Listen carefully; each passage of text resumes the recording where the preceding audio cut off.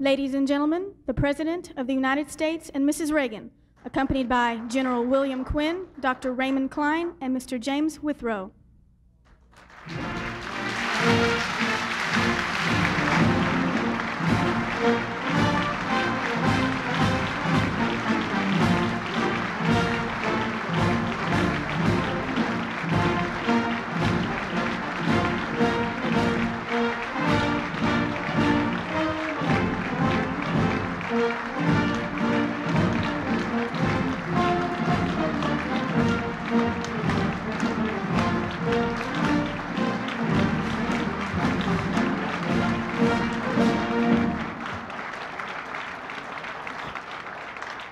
Ladies and gentlemen, will you please remain standing for the presentation of the colors. Present the colors.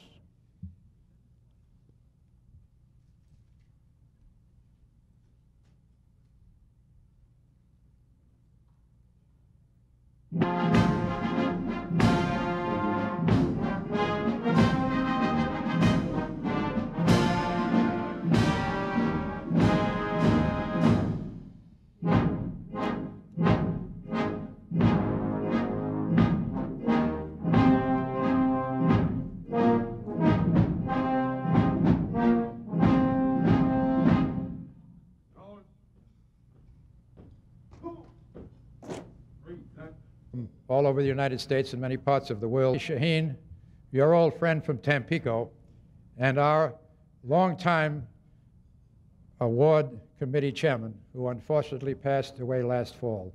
It gives me great pleasure this evening of May 29th, 1986, to present you, sir, with the Donovan Medal.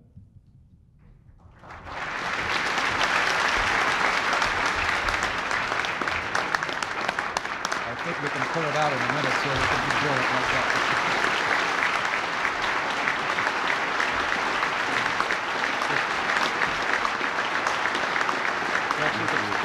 Slip over here so they can take a better picture. It's a little heavy to pick up. Thank you. I'll give you the original later on.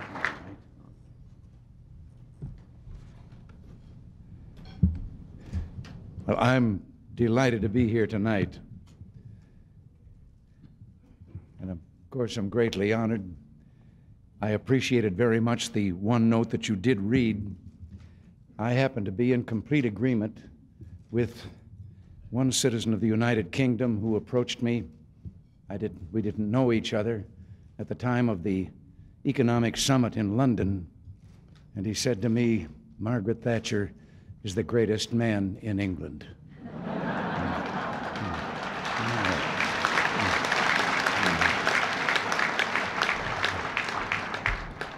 By the way, I asked if this dinner was going to be black tie and was told, no, trench coat.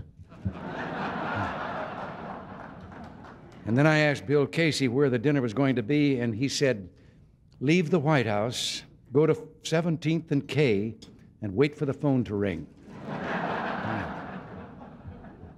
But seriously, it is a great honor to receive this award from all of you. But it seems to me we have this award giving a little backward tonight. I can't think of a more distinguished gathering than this one, nor can I think of any group whose accomplishments and devotion to country makes them more worthy of accolades and praise. And yet it's precisely that praise and those accolades that you decided to forego when you chose a twilight war, a secret profession, a profession where praise and thanks can only come from history and not from your contemporaries. And it's because secrecy has been your business that you all know how vital it is to your nation's safety and freedom's survival. The necessity of procuring good intelligence is apparent and need not be further urged, General Washington wrote to one of his colonels in 1777. All that remains for me to add is that you keep the whole matter as secret as possible. For upon secrecy, success depends in most enterprises of the kind, and for want of it, they are generally defeated, however well planned and promising. Well, even then, Washington seemed to sense that this business of secrecy does not come easily to us Americans. We're rightly regarded as a candid and open people who pride ourselves on our free society. And yet our secret services, our spies and intelligence agencies, from Nathan Hale to Midway, from OSS to CIA, have not written just a striking, stirring chapter in our history, but have often provided the key to victory in war and the preservation of our freedom during an uneasy peace. And that's why I'm delighted to be here tonight. None of America's intelligence agents have inspired and protected their nation more than the men and women of the OSS. I cannot attempt to recount tonight the individual deeds. Bill Donovan, for example, what a remarkable man he was. A member of the Fighting 69th in the First World War, a winner of the Congressional Medal of Honor, a one-man intelligence service in the 30s and 40s, an American legend. And then there was the dedication and heroism of so many other OSS officers, from guerrilla leaders like Jim Kellis, Joe Alsop, and Carl Eifler, to the strategists and planners like Dick Helms, Ned Pulsel, and Bill Casey. All of this has been spoken of now in the many volumes about the secret war you waged 40 years ago. So tonight, I join you to honor the memory of Bill Donovan and all the veterans of OSS, those who heard no bugles and received no medals, but who struggled and sacrificed so that freedom might endure. Let me say to each of you tonight what the American people would have said 40 years ago had they known your story. Let me say to each of you tonight what every living American would say if he or she had the chance. We honor you, we salute you, we thank you for a job well done.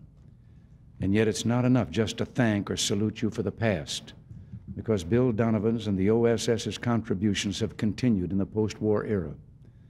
For more than half of the CIA's existence, that agency's leadership has been in the hands of OSS veterans.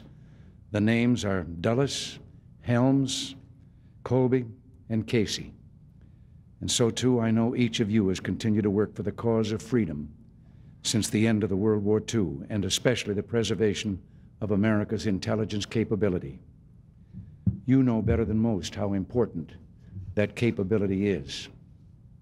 I think all of us can feel grateful that in the last few years that capability has seen a renaissance.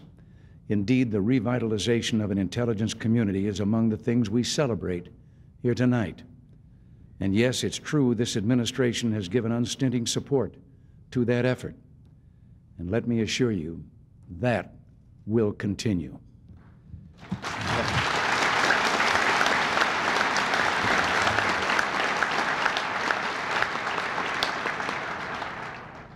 And while there are many who've made a vital contribution to that effort, I think all of you know who the linchpin is. A few years ago, in his book, Piercing the Reich, Joseph Persico described a young OSS officer, a man, he said, with boundless energy and competence, a man with an analytical mind, tenacious will, and a capacity to generate high morale among his staff. He delegated authority easily to trusted subordinates and set a simple standard: results. In every job he's held in government ever since, as Undersecretary of State, Chairman of the SEC, and now as DCI, that OSS officer has, by the end of his tenure, left even his harshest critics singing his praises. His name is Bill Casey.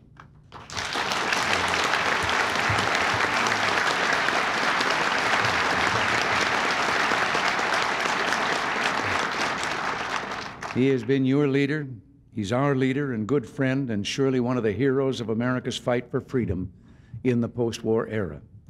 So tonight, Bill Casey, your president, and the veterans of the OSS salute you.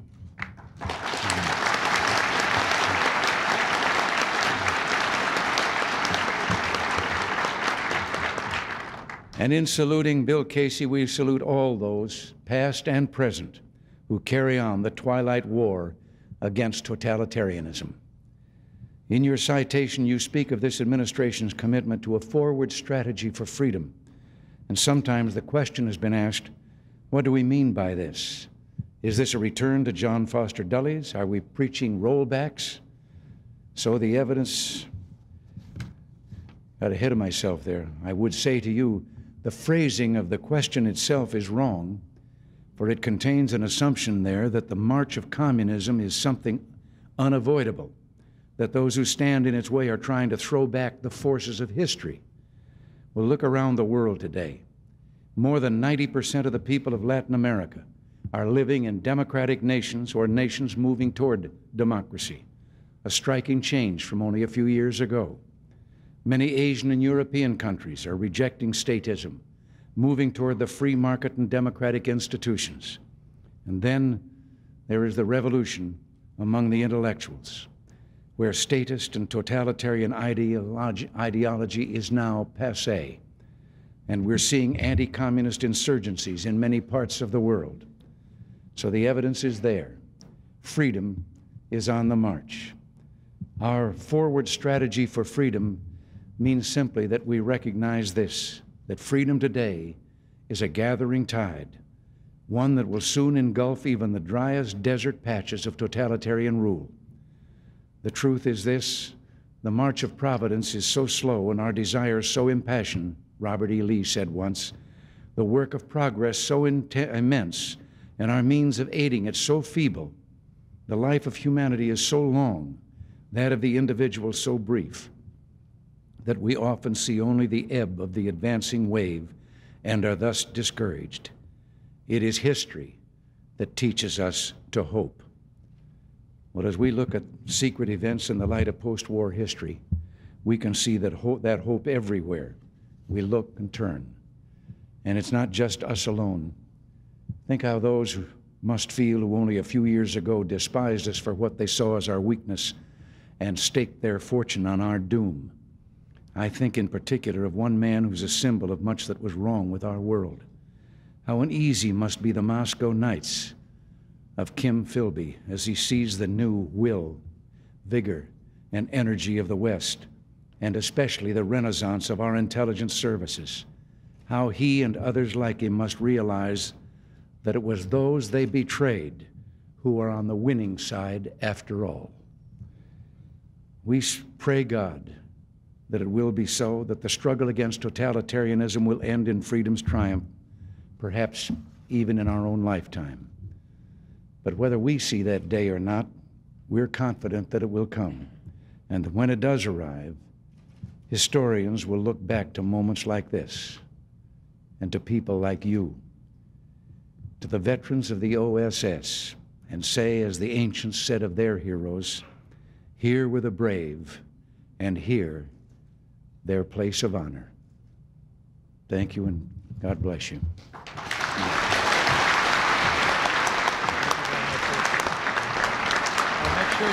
Congratulations, and thank you, Mr. President and Mrs. Reagan, for spending this time with us. Good evening, sir.